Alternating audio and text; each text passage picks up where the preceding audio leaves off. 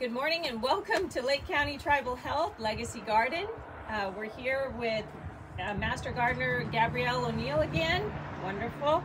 And we're going to be talking about what can be grown in Lake County and when, with a special emphasis on container gardening. So thank you for joining us and enjoy. All right. Well, the reason why we did the container garden, we added the container gardening thing was it was supposed to be an extra class, and then I realized that what can be grown when is a class that actually doesn't take up the entire space for the beginner level crowd. For the advanced level crowd, that could take more hours than we have here, but what you probably are interested in can be covered in a fairly short time, and so we can devote a little time to container gardening. Now, what can be grown when in Lake County is a much more important topic than most people realize, because I have learned to garden in Germany, 40 some years ago. And then I moved to Los Angeles and I gardened there, and then for a while I was up in Bishop, Eastern Sierra. Then I moved here to Lake County, and of all the environments I've gardened, I found Lake County by far to be the most challenging environment to garden. I have an official journeyman landscaper gardener certificate from Germany, and that did me absolutely no good here, because most things I learned were just not applicable, because the climate is different, the soil is different, the seasons are different. There's a lot of factors here that are totally different. And the problem is that when people get into gardening get a lot of people start out by picking up a gardening book, some cute looking book that they see online on Amazon or in the bookstore. And it turns out that it's getting better now, but until a few years ago, literally 95% of all the gardening books were written by people that live in a climate and in an environment that is fundamentally different from Lake County. So what they talk about in their books and the methods they espouse simply don't work here. And a big part of it is that the plants we tend to grow in our vegetable gardens, for the most part, are plants that have originated in Europe or Asia. We say Eurasia, to make it simpler. They originated somewhere in Asia, but have been grown in Europe for centuries. And they have been adapted and have evolved in that climate and in that environment. There is no vegetable that I'm aware of that is commonly grown in vegetable gardens nowadays that has evolved in a climate similar to that of Lake County. That does not exist. And you, Darlene, probably know. People here didn't eat vegetables. They ate acorns, they ate fish, they ate the things that grow here, because tender vegetables, zucchini, don't grow naturally in Lake County. They don't like it here. The climate is not conducive. So, but because we have been conditioned to like things that have originated in Europe and Asia, the people who have taken it upon themselves to grow them in their own garden have realized that it takes a lot of coaxing and babying and, treating to get these plants to survive here. It's not easy. So growing a vegetable garden here, and I started out not as a beginner, I started out as a journeyman gardener with a master gardener training on top of it. And it still took me 5 years of trial and error to figure out exactly what works in Lake County and what doesn't. So don't feel disheartened when after a 2-hour class you think you don't know everything about it. It took me a long time to learn that. And the reason I joined the UC Master Gardener program in Lake County was, number one, because I wanted to talk to local people and find out what actually works here. And number two, I wanted to save other people the disappointing experiences that I had already been through trying things that didn't work, and share what I found actually does work. And one of the biggest things I learned, that timing in Lake County is more important than anything, and more difficult than anywhere else. Because we don't have these totally predictable seasons like, my brother lives in South Dakota, just as an example.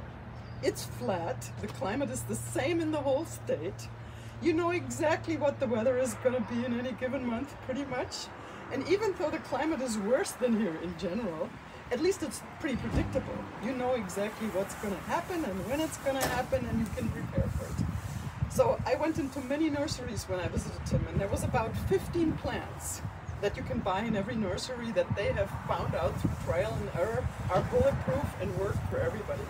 And then I took a walk through all the gardens in the neighborhood, and everybody has those 15 plants because they work. So luckily we are not that limited. We have a much wider range of temperatures and conditions here. But the tricky thing about it then is also that you don't have that 1, 2, 3, 4 step system that's bulletproof. You have to pay more attention. You have to get the timing down better, right? So the first thing that I already mentioned a little bit before we started filming was that most of these vegetables that we like to eat, you know, have not evolved in an area like Lake County. They come from Eurasia, either, you know, Northern Europe, Southern Europe, some from Southern Europe or from Asia, and they have totally evolved in totally different climatic conditions. So just like with every plant, a gardener always tries to mimic the natural environment that these plants used to grow as best as possible. And with vegetables, that's almost impossible because vegetables in their current modern form did not really exist anywhere in nature, right? What we know as lettuce, for instance, evolved as a little thing that looks more like a sow thistle. You know what a sow thistle looks like? It's that spiny little soft weed that has a yellow flower and maybe 5, 6 edible leaves on it, not very tender, a milky juice just like the lettuce, right? So this is the kind of plant from which lettuce was bred by the people early on over the centuries. So in the form that we grow it now, it does not exist anywhere. It's a complete freak of nature, and it can only survive with lots of human input. And when you look at a plant like lettuce, you can already see it's a super tender plant, right? I mean, it looks like anything could hurt it, and anything does. So the only time a plant like that can make it in this environment is the cool season, obviously. It has not evolved for triple-digit temperatures.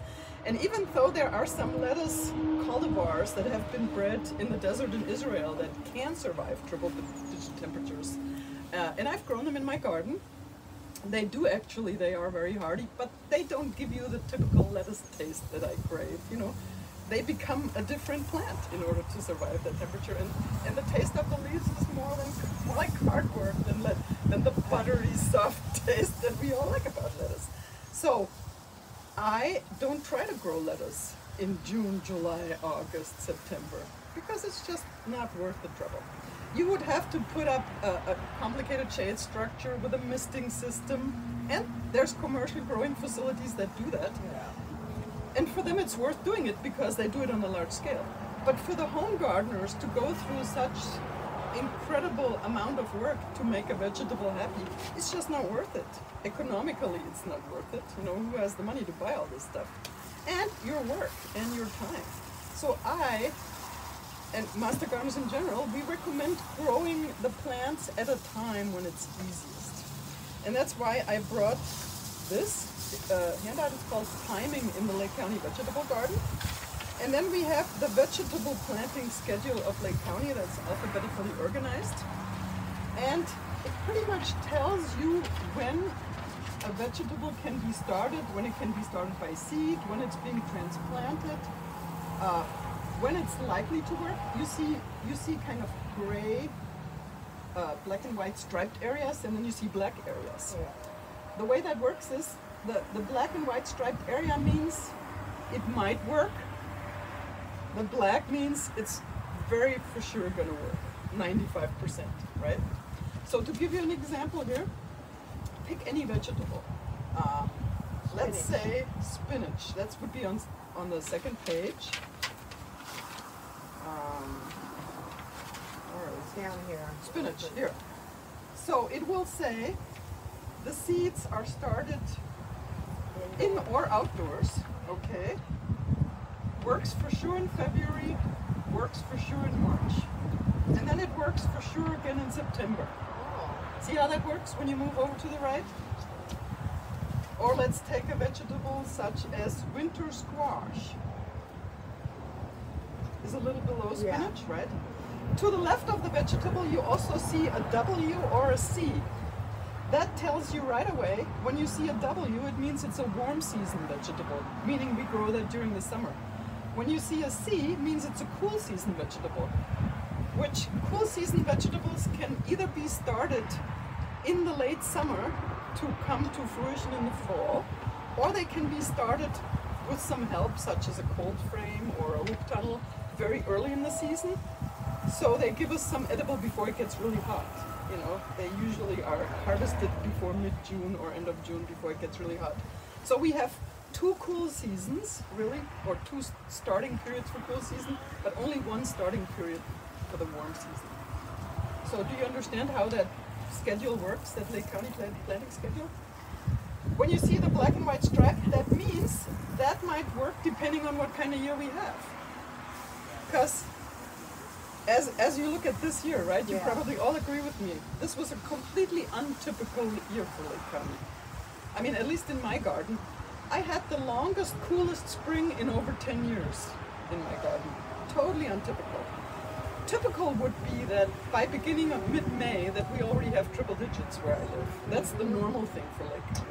Well, this year, it's still relatively bearable and we're like almost mid-June. So totally untypical.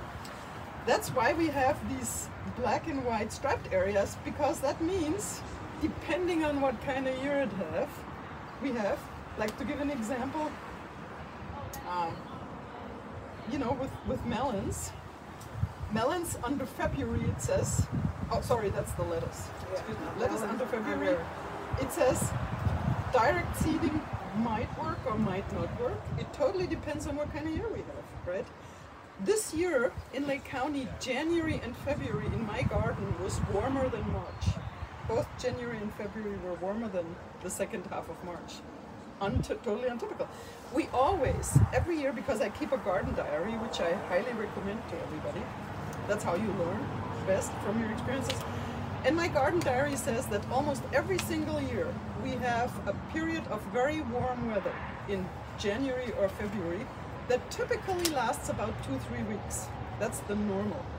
It either happens in late January or early February. There's a really warm period where it feels like spring is here, and people who come new to the county plant all their summer vegetables because they think this is it, this is spring, I'm gonna put everything in. And then generally in a quote-unquote normal year, in March we get a heavy frost again and all the stuff that you put in February freezes, right? So this is the normal thing. But this year, almost all of January and February were very unseasonally warm. And then March, I did not get a hard frost in March. Depending on where you live, you might have gotten or not, you know. So there's years when you actually can get away with things like that, but you never know ahead of time. Because this place is not one of those predictable places where everything happens the same every year. And that's why we have these areas, you know, the gray area might or might not work. Try your luck. So, would you suggest, I know a lot of people, they buy stuff from nurseries and stuff that have already been brought to a certain stage to help them with the, you know, the short times that we have. So, would you recommend that? Well, that totally depends. If you have a cold frame, for instance, do you know what a cold frame is?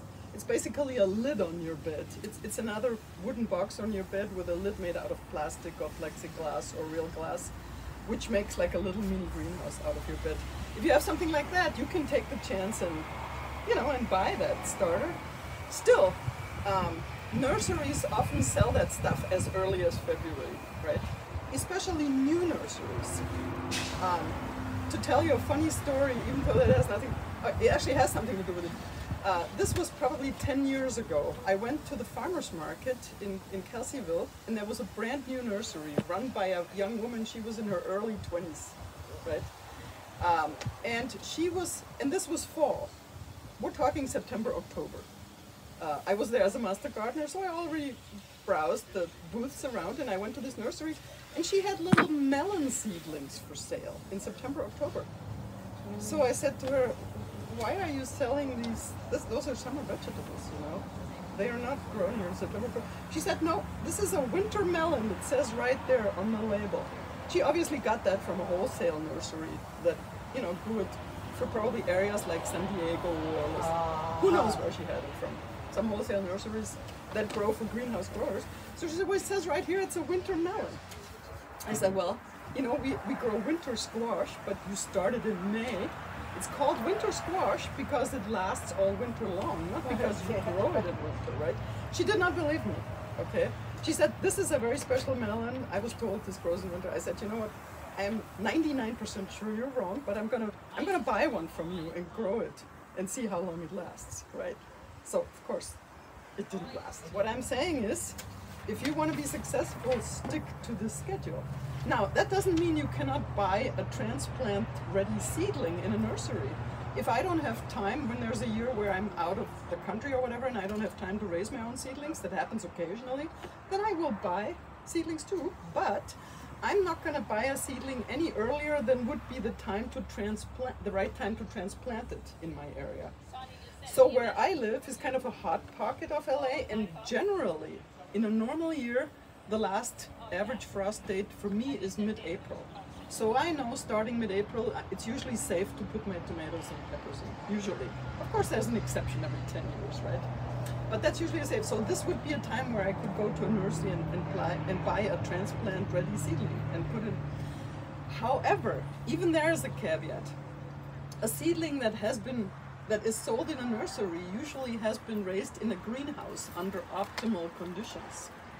So when you put that seedling that comes fresh from a greenhouse where there's optimal humidity, optimal temperature, no wind, and you put that outside in Lake County, and we have the kind of windy days that we had this spring, that seedling isn't going to survive even in mid-April. Do you know what I'm saying? Whereas a seedling that you raised yourself from seed, that you have slowly taken out for a few hours and a few hours more the next week, that you have slowly gotten used to the growing conditions in your garden, is going to be doing much, much better than something that you bought in a nursery that has been raised under ideal conditions and then is thrown out to hell in Lake County, basically, you know? So keep that in mind. When you buy your seedlings ready to go, they are usually pampered in a greenhouse, so do not put them out any earlier than necessary, unless you don't mind wasting money, right? So what I do when I raise my own seedlings from seed, which I do most of the time, I always raise much more than I need, as you know, because I bring all the surplus here for you to give away. But I always raise at least 5 times as much as I need, because then I can experiment with it. Then I don't have to pay $5 for every seedling at the nursery, and if it dies, I've lost $5. I have lost a couple of cents on the seedling if I don't count my work time, you know. So if my first batch that I put out in mid-April dies, no big deal. I have 20 more in my little either seed starting greenhouse or on a board on my bathtub in the house that I can replace those with. So if you raise your own from seed, I always recommend raising more than you need, so you can be adventurous and put them out at a time when it might or might not work, because a lot of times it does work. And if it doesn't work, you have another one in the house waiting that you can put out if it doesn't work, right? So that's why different people like different ways of learning. So that's why I also made this. It's a little bit more like a novel. You can read it like a novel. It's called Climbing in the Vegetable Garden. So this is for the engineers and this is for the novel readers. So here it goes like this. It's divided up by months, kind of like an almanac. We call it an almanac format. So we have January, and it tells you some of the things that we do in January. Because we have such mild winters in Lake County, most people don't realize you can actually grow things year-round. In this garden, for now, we only grow things starting in May, you know, for the warm season.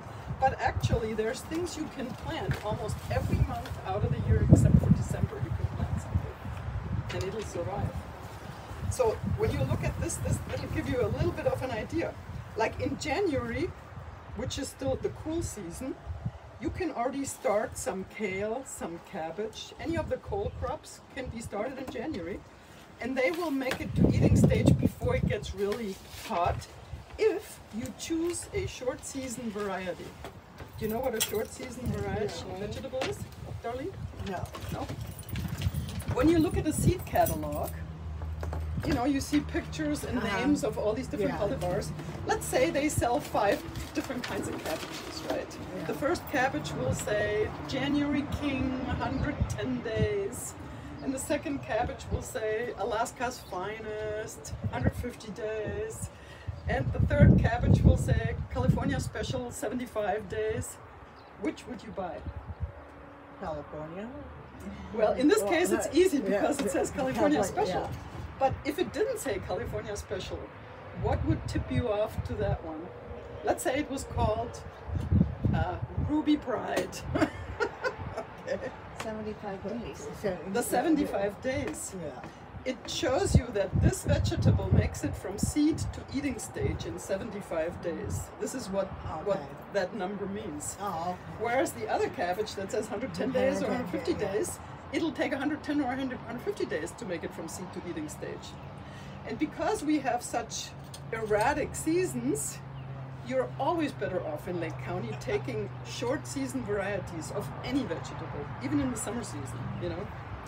Because the shorter it takes to make it to eating stage, the less chances of having a catastrophic weather event that's going to wipe it out. That's the bottom line. In mild climates, such as on the California coast, where it's pretty much almost 50, 60, 65 degrees year-round, you can grow that Alaska's Pride cabbage because it's going to be between 50 and 65 degrees for months on end, which is the ideal temperature for cabbages. Well, in Lake County, those vegetables that have evolved in Northern Europe or Asia, like, you know, cabbages, lettuce, all that stuff that likes it kind of cool and crisp, there is only very short periods of time in Lake County where we can reliably count on that kind of weather. So using a short season variety is going to give you a much better chance at success. And starting early. Starting early. So in January, I already start the seeds for that kind of cabbage. And then I start them again, believe it or not, in August or beginning of September to have a fresh crop that overwinters, because cabbage and kale, they can take a light frost. They will be fine all winter long. If you expect a heavy frost, all you have to do is that night, watching the weather report, you throw a blanket over it. And chances are that you're only going to have 1 or 2 nights where that happens, and the rest of the time is going to be perfect temperatures for your cabbage, you know?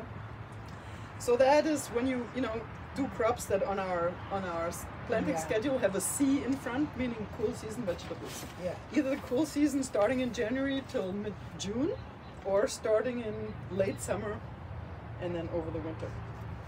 So you can see in January I'm starting some of these cool season vegetables, and then I keep harvesting the winter lettuce and the kale that I started in September.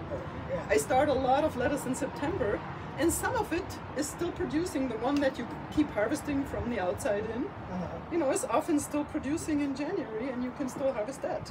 I still harvest the kale that I sowed the September before.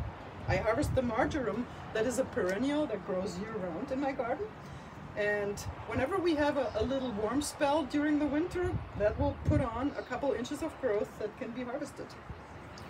So then in mid-February, we already have to plan for our warm season garden if we do grow our own warm season vegetable from seed, because there is 1 or 2 kind of vegetables especially that take a long time from seed to transplant ready, and that's peppers and eggplants.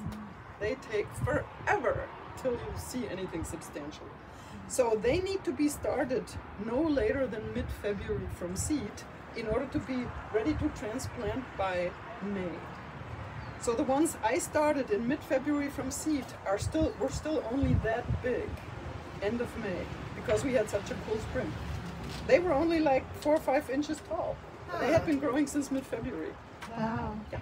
So this is why you have to consult these schedules. You know, when people think warm season garden, oh, I'm gonna go grow my own stuff from seed. And when it's May and it gets warm, they think of growing peppers, and they put a pepper seed in the ground in May. Well, guess how long that takes to make a pepper? Yeah. You're not gonna see any peppers till December from that, you know?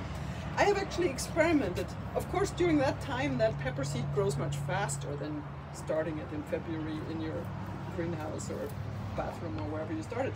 So it will go faster, but still, I found that the latest I can put a pepper seed in the ground and still expect a fruit out of it before the first frost in my area is June. I can actually still put a pepper seed in the ground where I am in June, and by November I usually get a pepper out of it, just before the first frost hits. But I don't usually do that. I don't wait till June, right? Unless something crazy happened and all my early peppers got wiped out. I just figured out that this is how late I can start it, and I will still be able to get a fruit out of it that year. But it's not desirable to start that late, right? So when you go along, you know, that schedule, you kind of get an idea. And I did not put everything that's being done in that month in there. Obviously, otherwise it would have been 10 pages long. I just wanted to give you a little selection so you get an idea that there's something important happening every month of the year. Pretty much, as a rule of thumb, all the vegetables that are technically fruits are grown in summer. You know, all these summer vegetables are actually, botanically speaking, fruits. Tomatoes, a tomato is a fruit, even though we eat it as a vegetable. A cucumber is a fruit. A zucchini is a fruit. An eggplant is a fruit. All these summer vegetables. Seeds is a fruit, right? Exactly. So all these I remember fleshy, that from last time. Exactly, these fleshy things that have seeds are technically all fruits. And those things are all grown in summer, in the warm season in Lake County. Whereas the vegetables where we like to eat the leaves are generally grown in the cool season. There is exceptions. Pretty much all the vegetables that originated in South America are summer vegetables. Potato is an exception, because even though potatoes also originated in South America, they were grown in very high elevations and where it was much cooler. So we can get away growing potatoes during the cool season. Everything that comes from Northern Europe is a cool season vegetable, because Lake County has such dramatic up and down temperature swings. And some years are completely different than other years. There's exceptions to every rule. And sometimes you can get away with things that I would not recommend to anybody. I want to give you a funny example. 2 years ago, I went through all my seeds to kind of throw out the old stuff and, you know, sort them at the beginning of the season, and I realized that I had bags full of squash seeds, you know, because every year I save so many squash seeds, and I had bags full of squash seeds that were 10 years old or older. How do you know when they're not good anymore? There's actually tables that you can look up online that'll tell you how long they last on average, but it depends totally what temperature you store them at and how much the temperature was fluctuating during storage. So first of all my really valuable seeds I store in the fridge. But you know, when you have bags full of squash seeds, I don't have that much space in the fridge, so I store those in my pantry. So I thought, well, instead of throwing them away, I have an empty bed that I need a cover crop for. I'm gonna throw 2 bags full of squash seeds in that empty bed and rake them in, and I know probably 5% of them will still be good, and they'll eventually sprout, and they'll make a good cover crop that I can turn under before I plant my summer crop, right? Well, guess what? It was one of those crazy years in my garden. Almost every one of those seeds sprouted. And not only that, this was in February. I sowed them in February, mid-February. None of them froze. We had no frost, 0 frost that year. So none of them froze. So I had probably 1,000 squashes coming up in that one big, this was a 4 by 20 foot bed, right? So I had like 1,000 squashes coming up. I had no idea what was what, because I just threw all those seeds in there.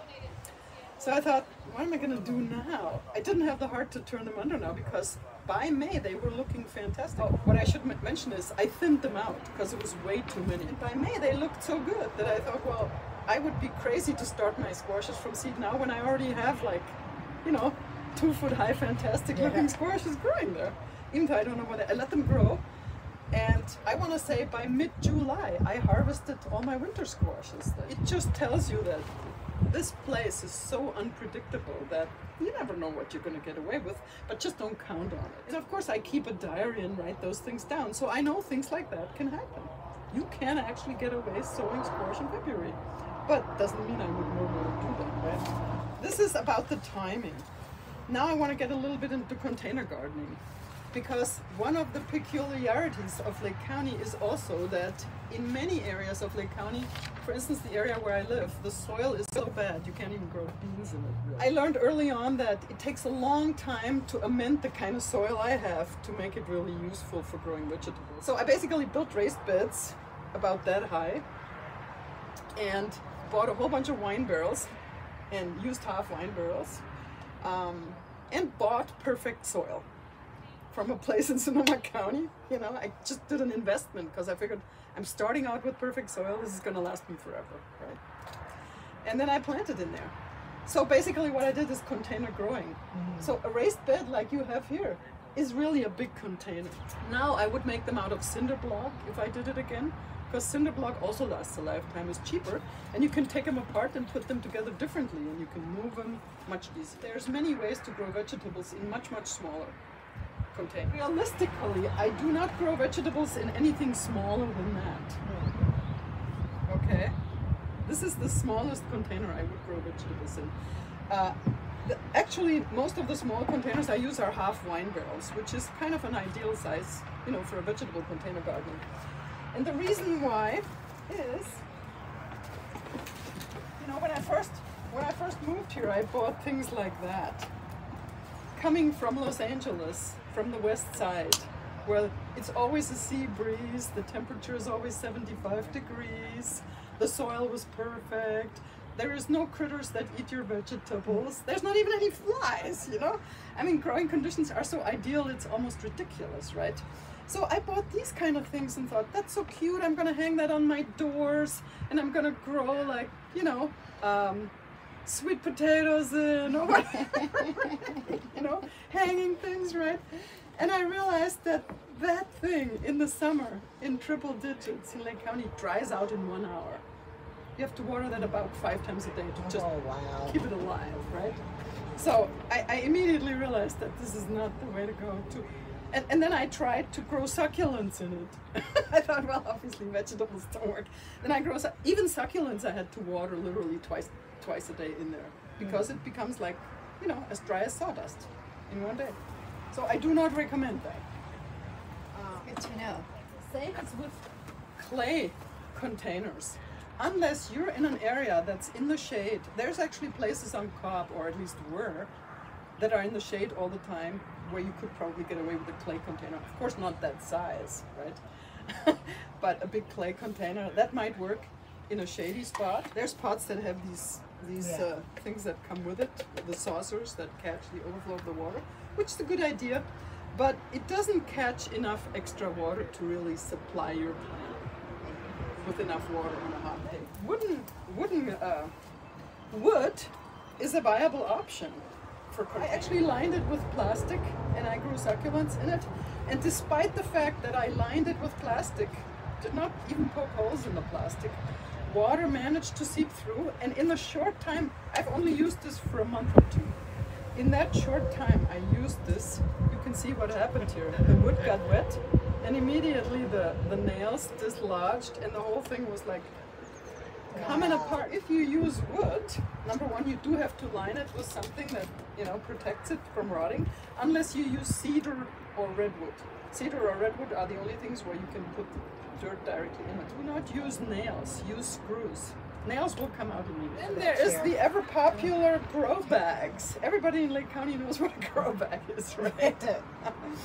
Well, the good thing about grow bags is they're cheap, you know. They're available in every size. This is a strawberry planter, and I fell for that because it was just cute, you know, and I needed a strawberry. I had an earthen one that I broke accidentally, and I didn't want to shell out the money for a new ceramic one, so I thought, oh, this is much cheaper, let's try that. Well, again, guess how many times I had to water my strawberries every day to keep them alive in there, right?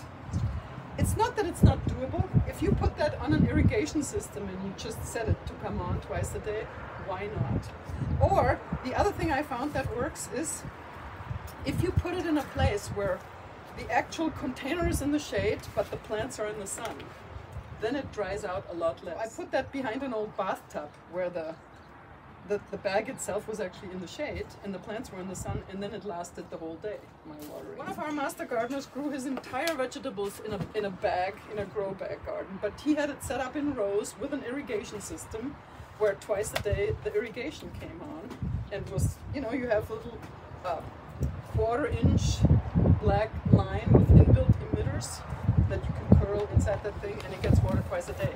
Now, the thing to remember when you have an irrigation system in Lake County is if that irrigation system has water in it and it comes on in the middle of the day on a triple-digit day, it'll pour boiling water on your roots and it'll kill your plants with boiling water. So you have to set the irrigation system that it comes on either early in the morning or after the sun is down. You cannot let it come on in the middle of the day. As much as you want to, you know, does not work. One thing I found helpful, if you have a patio and you have containers that are too heavy to move, there's these nifty little things with rollers on there. They come in all sizes. By the way, a fruit tree, you have to have a minimum of a half wine barrel size to grow a fruit tree. You can't really grow it in any smaller container than that. But you can do that. Lime trees, lemon trees can be grown in half wine barrels. But then the question is, how do you move that thing once it's full of water? You need to have it on something like that, otherwise it will be impossible to move. So these are helpful, and they come in all sizes. Who grows things in containers here? Okay. Successful? I have fake plants in containers.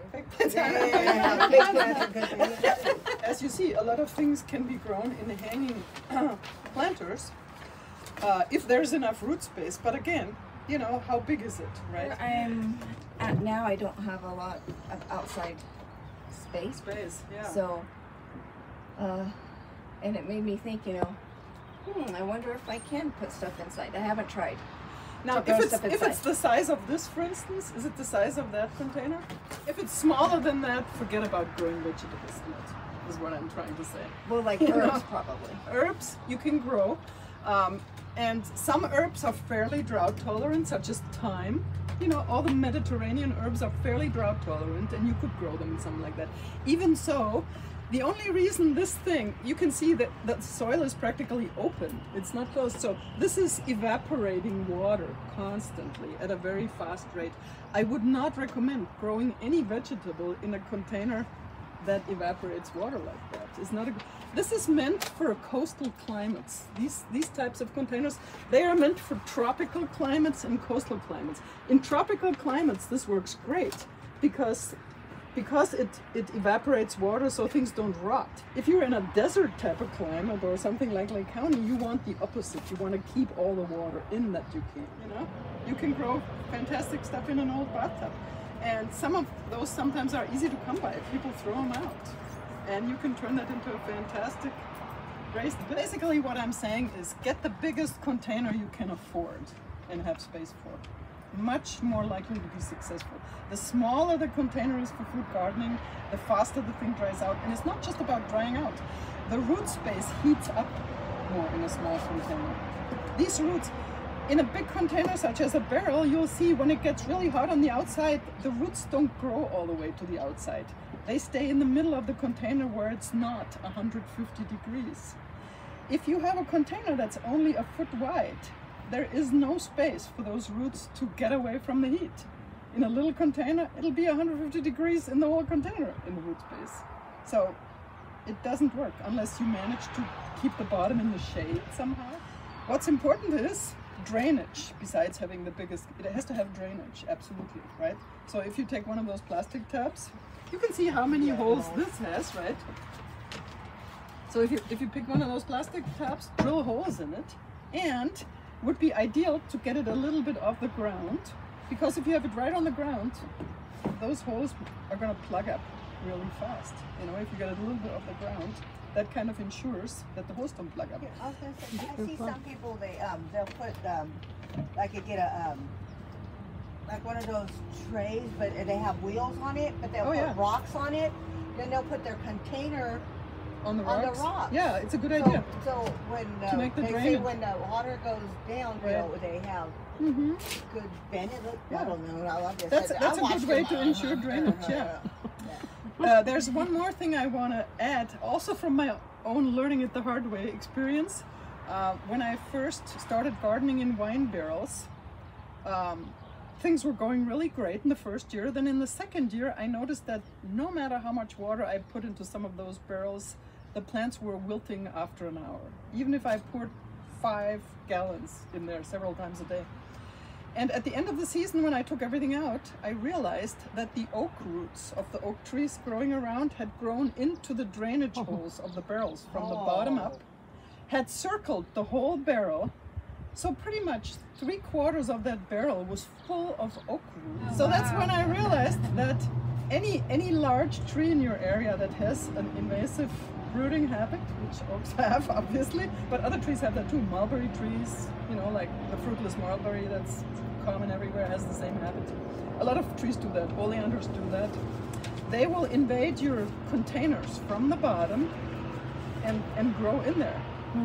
So what I realized, I have to move my barrels to a slightly different spot every year to keep that from happening. Or another thing I started doing, I put bricks under the barrels so that the barrel is not directly resting on the ground. So then I have an air gap and the roots will not grow through. Drainage is important and staying away from tree roots is important. Containers can be made out of anything really, but the one thing you have to keep in mind is that it's food safe. You don't want to grow food plants in a container where you have the feeling it's leaching off toxic chemicals. So some plastics are not considered food safe. Anything that's a flower pot is usually food safe because, you know, vegetable starts are sold in things like that. Anything that's a hard plastic like that is usually food safe. But there's some metals that are not food safe, like aluminum reacts when either the growing medium or the water is acidic. It will react and it will leach you know, metals out of the aluminum, so I would not use aluminum for food.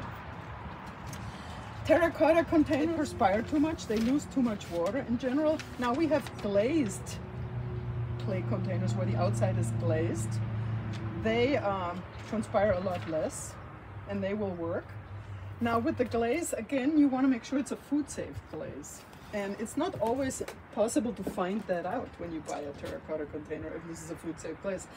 Anything that's usually made in America, you can assume it's probably safe, but if it's imported, you have no idea how this was manufactured. So I kind of shy away from using that for food. But you can make your own concrete containers in any shape if you have the molds. Once you have the molds, hypertufa is something I love because it's not as heavy. However, they're very expensive. Big hypertufa containers are expensive, so not usually an option for most people for vegetable gardening. Polyurethane foam, again, you know, nice looking stuff, expensive. How do you prepare your container for planting? What would you do if you wanted to plant, let's say, a tomato plant in there? What would you do first? When you put your potting soil in first? Yeah. So I always put my barrels exactly where I want them before I fill them. Okay. Because once it's full, you can. I tried to transport full barrels with a hand truck and it's not a good idea. So I'll put a sheet of newspaper in it and then I put my soil in there. Now with soil. So if you use a purchased growing medium, the roots are going to have a much easier time making their way around in there. It's going to hold more air, it's going to hold more water. It's lighter, you know, than your natural clay soil. And you can also add all the goodies that you want in there. Now you can mix your own growing medium, and we have recipes at the Master Gardener's office if you mix it yourself, and there's a lot of recipes online at the Rodale website, some of the other gardening websites we use. But I find it easier usually to just purchase a good growing medium, and then I can add some of my favorite things if I want. One of the things, if it already has perlite or vermiculite, you don't have to add anything for making it more airy. What I usually add before I plant is a good organic all-purpose fertilizer. There's a lot of considerations that go into what you are actually going to use.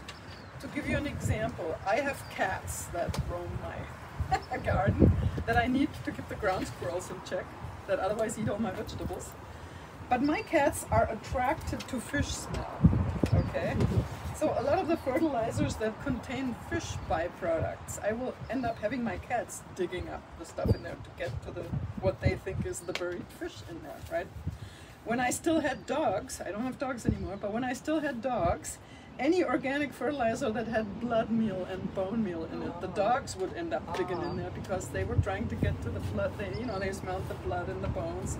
So I could not use anything with blood or bone meal in any container that was accessible to the dogs. I mix most of the fertilizer in the upper 6 inches because as you water, it will go further down by itself. If you put it too far down, it's not going to come up once it's down there. But if it's up there, it will go down just through the watering pool. So you should mix it in the upper 6 inches, no further down. And that fertilizer that you put in before you plant It's gonna last your vegetables usually a maximum of 6 weeks. Keep that in mind. When we had the fertilizer class, we talked about that. So if you plant tomatoes or peppers or anything where you harvest a lot, after 6 weeks you have to add more fertilizer to your container, because otherwise that plant is going to run out of nutrients. And the way you add more fertilizer, sometimes it's very hard to kind of add more granular if you have used, you know, the powdered organic fertilizer and your plant has grown so big that it's already hanging over the container, it will be impossible to incorporate more granular fertilizer at this time. Then what I would do is use liquid fertilizer, and I use the liquid fertilizer once or twice a week mixed with water. Now this, just as an example, this is called Fish from Native Nutrients. I'm sorry, this is a very old dirty bottle, but that just happened what I grabbed when I left home. And you can see here, unlike most fish fertilizers that are mostly nitrogen, this has the numbers 2, 4, 0.2. That means 2% nitrogen, 4% phosphorus, and 0.2 potassium, right? Most fish fertilizers are heavy on the nitrogen, which is the first number.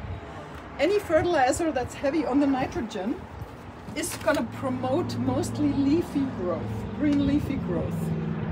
So in the summer, when we grow vegetables that are actually fruits, such as tomatoes, peppers, eggplants, zucchini, we don't want a lot of leafy growth. We want the energy to go into the fruits.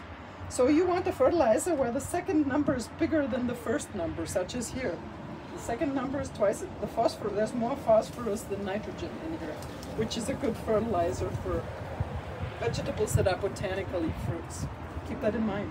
If you would grow spinach or lettuce or a cold season vegetable such as cabbage, then you would want a fertilizer where the first number is higher than the other numbers. And, you know, it doesn't need to be fish-based, it can be anything, right? Whether you like organic or synthetic, that's, you know, often a personal preference.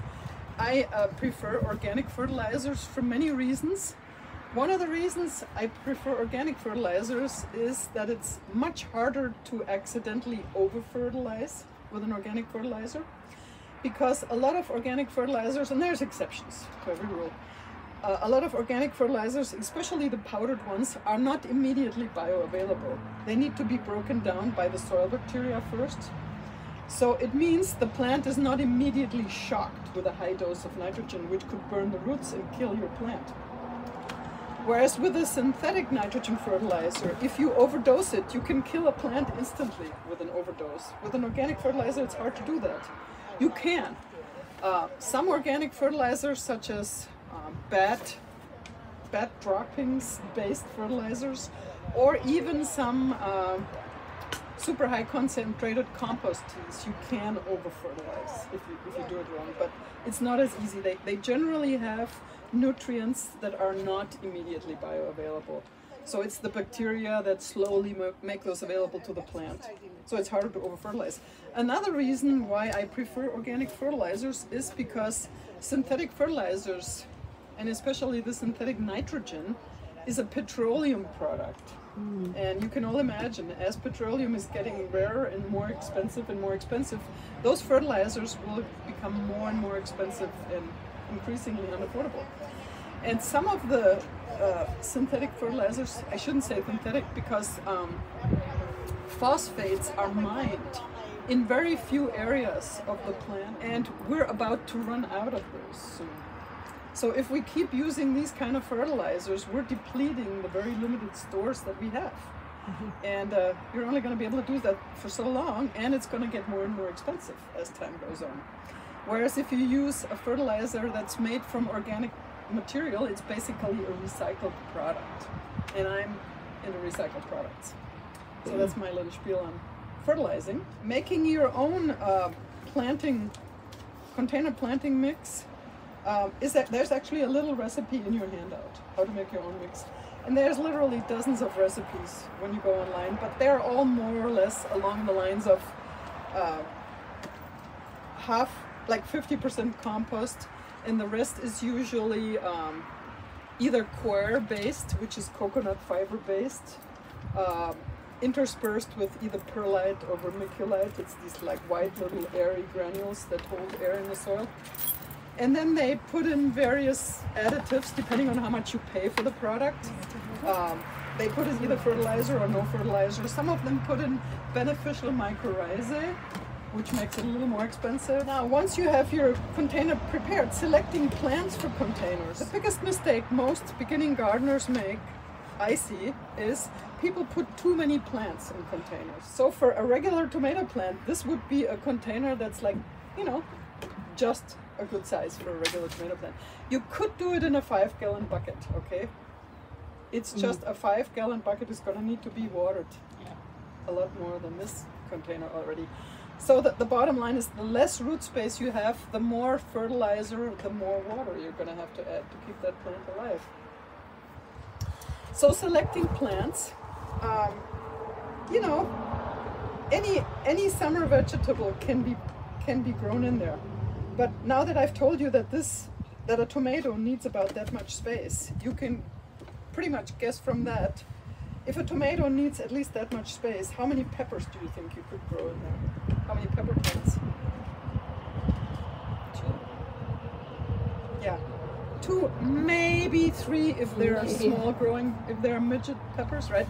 Depending on, for instance, ancho peppers, or poblano, they're called poblano. Poblanos get pretty big, so I would never grow more than 2 poblanos in there. But a lot of jalapeno peppers the plants stay fairly small, so you could maybe fit 3 of those in there, right? Same with eggplants. Like some of the Asian eggplants are fairly small. The ping tung, you may be able to grow 3 in there, but I think 2 would be a better choice. Then with cucumbers, I would probably put no more than, I want to say, 5 cucumber plants in there. And then you have to train them, right? So most plants will have to be trained. Most plants that are higher than 2 feet will have to be trained. Meaning, I don't see any training containers here, but here, you can see over there, this is one way of training. One of my favorite ways of training in containers is simply construction panels formed into a cylindric shape. And I make the cylindric shape so that it fits exactly to the container that I put it in. So I will put this construction panel cylinder on top of it, and I make it usually about, so that the whole thing is no higher than 6 feet, so I can still reach the top to harvest. And then the tomato can be grown inside that cylindric shape. So all you have to do is when one of the tomato branches comes out, you push it back into the cylinder. It has openings of 6 by 6 inches, so you can get your hand through to prune or harvest or whatever you want to do. If I feel that it needs extra protection, let's say a flock of migratory birds come through who I'm worried are going to eat my tomatoes, then I just put some extra bird netting around that cylinder of wire for as long as I need it. So how would you plant zucchini? So zucchini, you could grow 1 zucchini in this container, and that's easy. If you have enough space, you can simply let the zucchini overflow and grow around there. Or, you know, in the commercial zucchini production, they train it upward. And what is typically done, they would put 2 stakes in there, and then there is wires or material bands between those 2 stakes. And then you can affix the zucchini to that little wall. You're basically creating a little wall in the middle, and you're attaching your zucchini to that wall so that it can grow upward. But that, my friend Lisa did that last time with her zucchini, and she said she's never going to do it again because it's so work intensive. That zucchini grows so fast. You literally have to attach a new part of the zucchini to that trellis every day. If you have a lot of space but you don't want to deal with it every day, just let the thing overflow and grow wherever it wants to, you know. And you can still then, you know, guide that zucchini to grow in a certain direction, right? Because you can, you know, turn your thing a little, and you can put up stakes. Sometimes I put up stakes if I let it flow and push it behind the stake so it goes, so it stays away from the path, you know, so I still have a path where I can pull a hose through without hurting the zucchini. Selecting plants for containers. Herbs, obviously. Last time we talked about herbs. Herbs are the easiest plants to grow in containers because, you know, most of them are not fuzzy about their growing conditions. And the Mediterranean herbs on top of it are all a bit drought tolerant. Of course, I have to add to that, every drought tolerant plant, when grown in a container, is much less drought tolerant.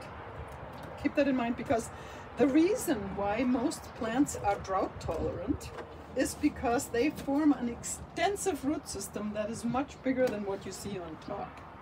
If you squeeze their entire root system in a container, then what made them drought tolerant is no longer there. So, you know, even if it says on the label drought tolerant, the moment you squeeze it in a small container, it's not really drought tolerant. It's still more drought tolerant than lettuce, obviously, because those leaves don't evaporate water at the rate that a lettuce plant does, let's face it. But because it doesn't have such a big root system, it's still not as drought tolerant as it is if you grow it in the ground. Container plant care, well, like we said, it needs fertilizer every 6 weeks at least, sometimes every 4 weeks. If it's a really fast growing vegetable, you may need to fertilize it every 4 weeks, such as the zucchini. Honestly, I fertilize my zucchini more often than that. I fertilize a little bit every week rather than give it a huge amount once a month. Because I use, after the initial period, I work fertilizer into the soil before planting, and after that I use liquid fertilizer, either that stuff or compost tea, and I use it at least once a week in a fairly low concentration. You know, I don't dump huge amounts, but I use a low concentration more often. If you use, let's say, something like Osmocote, slow release, time release, then you would put these granules in there like every 4 to 6 weeks. And you can just put them on top of the soil, and as you water, that will release nutrients. The other care with container plants, obviously, container plants need pruning more often than plants in the ground. I like a few containers close to the house where I can just run out when I make a salad and cut some parsley or whatever herb I want to put in my salad without having to march out to the other end of the garden. And yeah, they're a little bit high maintenance, but I walk by them so many times, so I'll dump a little water on them every time I walk by. Did only a container gardening class over at the other garden. We also made a wicking container. I don't know if you know what a wicking container is. If a wicking container is basically a container that has a reservoir at the bottom with a type of wick going into that delivers water to the plants above. And we made a really simple wicking container out of 2 5-gallon buckets. One 5-gallon bucket into the other 5-gallon bucket. And so the bottom bucket contains the water reservoir. And that 5-gallon bucket, it's basically enough for, let's say, a pepper plant or an eggplant. And because it's a wicking container with a water reservoir, you could go away for 2 days and that plant would survive. That's the advantage. They call them self-watering containers, which is a misnomer. They're not self-watering, you still have to water.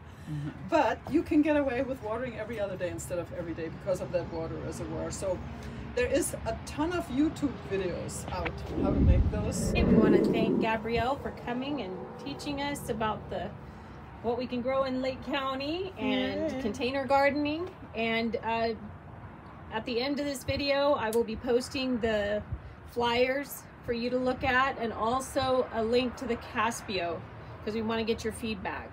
So it's just a quick survey. Thank you. I was thinking interview. I was like, that's all right. A quick survey, if you can just fill that out. Thank you for joining. Happy gardening. Happy gardening, yes. Happy container gardening. Thank you.